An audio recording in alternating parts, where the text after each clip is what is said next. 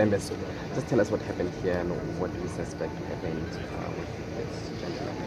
Well, essentially, it's a 62-year-old local man from Valencia in Nelspruit. He was reported as missing on Tuesday the 28th. He was last seen around the area of Valencia, and he left his possessions like cell phone and other things reportedly at home. So according to close family members, they say he was apparently went to church and stuff, but then he was then never seen again. So they went to the police station, and the missing person inquiry was then opened, and the search party started. The police were searching, and also the community also committed themselves to search in various parts. Then this morning, we found information that the car was then discovered in this ditch. As you can see, it's very deep and it's bushy, there are trees and stuff.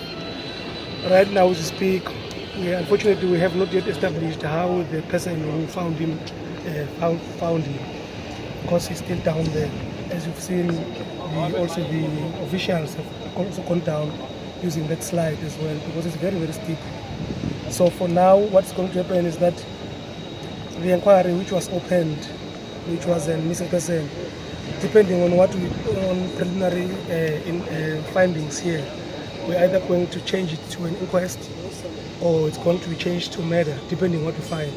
And also it's going to be supported also by post-mortem results. Or in fact, the whole investigation will determine what happened. But for now, we don't know. As you've seen, the people going down there, so they are going to do their preliminary investigations and everything. As you can see, all the role players are here. The fingerprint people, as LCRC as they are known, and all the detectives and other people as well. Then we'll take it from there. Well, no, I know this is still in the early stages of the investigation, but have you ruled out the possibility of suicide? For now, we don't rule out anything. Anything is considered. Like I'm saying, we are going to know maybe in a couple of hours. For now, anything is possible. Could be suicide, murder, anything. We don't rule out anything.